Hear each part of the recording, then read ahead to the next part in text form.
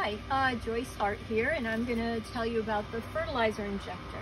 We have one of these at every one of our locations, and this is how our plants get fertilizer, and that's why our plants look so good, is because we fertilize and make sure that they get plenty of feed. So this is the injector. It has a tube that goes down into the stock tank, which is this big bucket. You'll see this tube has a screen at the bottom, and that needs to be down submerged into the bucket of fertilizer water. You should never run this out empty so that the tube has nothing to submerge into. If it's run out, then you need to turn the injector off. But for today's lesson, we'll just concentrate on when there is fertilizer in there. So the injector has different piping going to it.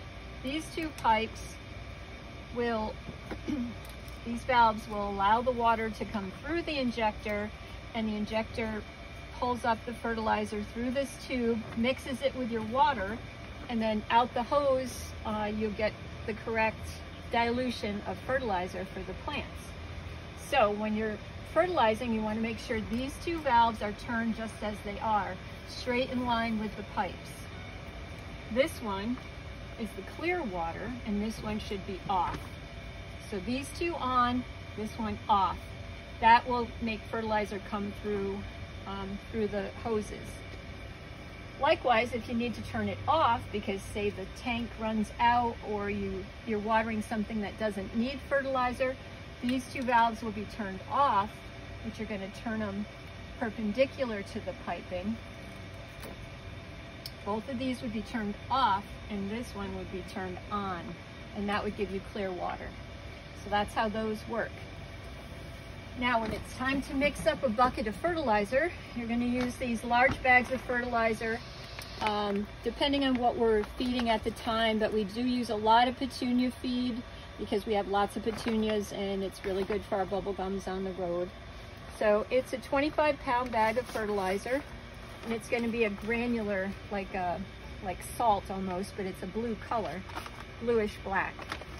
So if this bucket was empty, I would dump this in, and dump in maybe half of it, put in some water. So you're going to put in some clear water, and you should have a hose nearby that you can fill that with clear water, and then take a mixing stick, such as this. You're going to want to mix it up really good. You're going to add some more fertilizer, some more water, mix it so that it gets nice and in solution. So you should, at the end, have the water about up to here with one bag of fertilizer. So it's supposed to be about 20 gallons of water to one bag of fertilizer. These buckets are about 30 gallons. So you don't want to fill it all the way to the top. It won't be the correct solution. It'll be a little weak. So you fill it up to about there. Make sure it's nice and stirred up and mixed. And make sure these two are on, this one's off, and then you'll get fertilizer through your hoses. Okay.